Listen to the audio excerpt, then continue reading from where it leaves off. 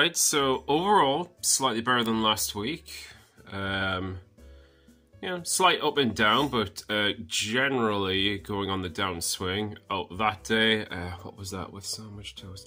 Right, yeah, that day I weighed myself after eating, so I was just giving myself some abuse there on the calendar. So my last weight I recorded was on yesterday at 86.8. I completely forgot to record this morning until after I'd had lunch, so that kind of sucked. But yeah, generally pretty good. I wouldn't... Well, I'm fairly sure I've definitely put on some weight today. Because, you know, just what I ate yesterday, but there's no way of finding out, so I'll see how poorly I've done tomorrow. Yes, that's the weight. So, generally going in a good direction, but I still need to work on it a bit. Must admit, I've not been perfect with my food this week. I've been calorie counting a lot of the time, but I've still been going a bit over and maybe indulging in my snacks a bit too much. I have still been struggling here and there with binges. I think, you know, there's been a couple of times where I have kind of felt kind of sick from like when I've just been kind of taken over, so I need to rein that in a bit more and maybe get a bit more support, but I'm getting there. Things are improving either way. We still feel like I'm in a bit of a transition period because of work, because I'm still trying to work out the whole fitness commute thing. Try to get my exercise done the morning where possible, but it's not always possible. Speaking of that, let's jump straight into the exercise because I don't want to keep you hanging around too long. So Monday, as usual, was my weights day. I did the weights in the morning, I cycled to work and back, so that was the 40 minutes. Did my rehab, did 15,000 steps. Pretty standard day. Tuesday, I ended up doing all the bodyweight stuff later on after I got back from work because honestly, my bodyweight exercises, I personally find them the most exhausting thing to do.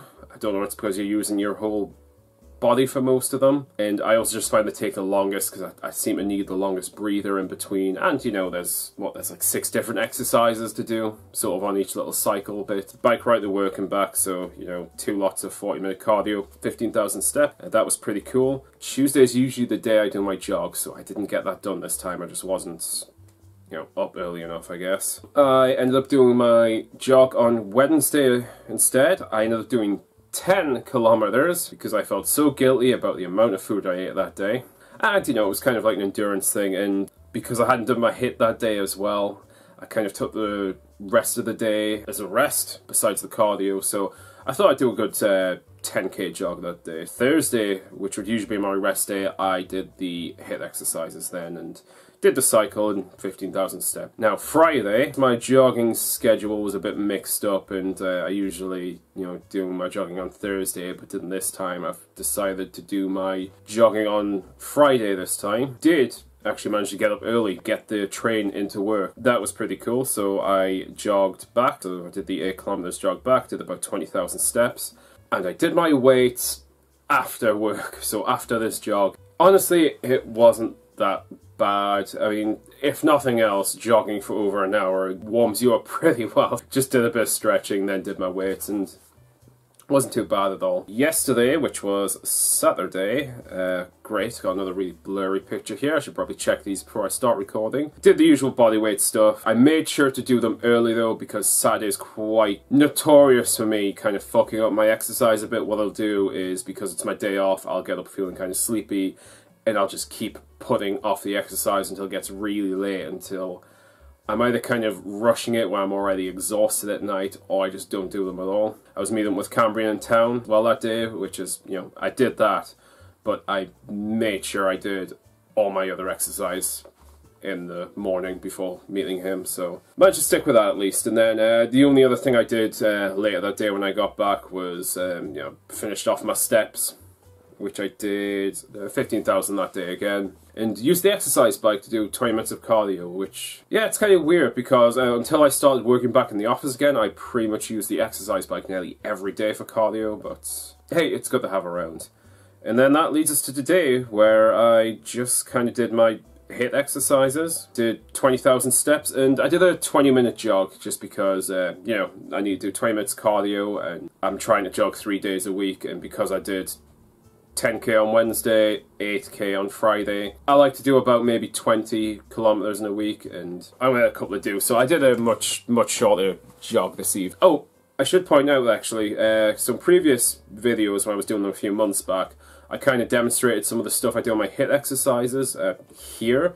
Now, those have changed slightly since then. I'm more or less doing the same things, but that original lot of HIIT exercises I got from a Men's Health magazine, and the original ones actually used a medicine ball instead of a kettlebell. Now, for the past few years, I haven't had a medicine ball, so I kind of slightly altered and adapted the exercises to use a kettlebell instead, but now I do have a medicine ball, so I'm now doing them the way the magazine suggested, which was something like this in the corner here. So, you know, there's kind of squatty things, mountain climbers, push-ups, and then sort of a swing with them.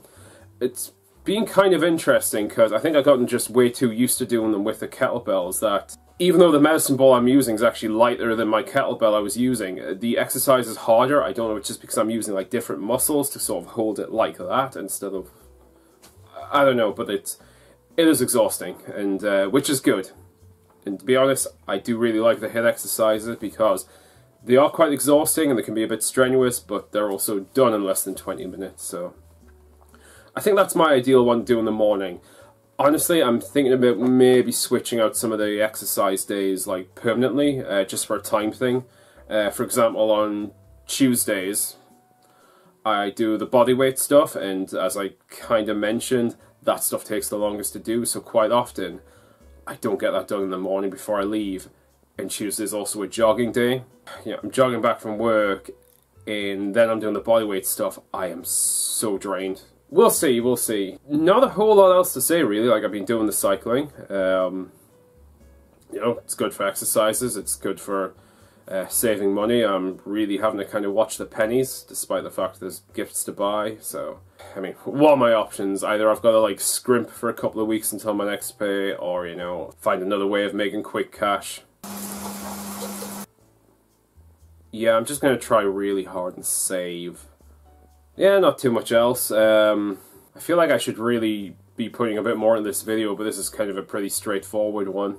What I did do today, just in case you are interested, because I figured I might like introduce some of my recipes, is I had a meal which was very similar to what I made on Halloween weekend, which was like stuffed heart, a bit like a roast dinner in a way, but like with heart meat instead. So went to the butcher's, got like 4 really large, gristly, gory looking heart. I put some of them in the stew that I made, because I made like a big batch of stew to have in the next week or so. Put the remaining 2 on today's dinner. If you're squeamish, you might want to like log off now, because I'm just going to go like quickly over what I like prepared for us. So here's that.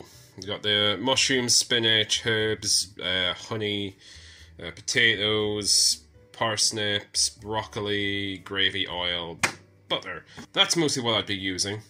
Ideally, I'd be using like extra virgin olive oil, but I don't have that right now, so vegetable oil will do just fine.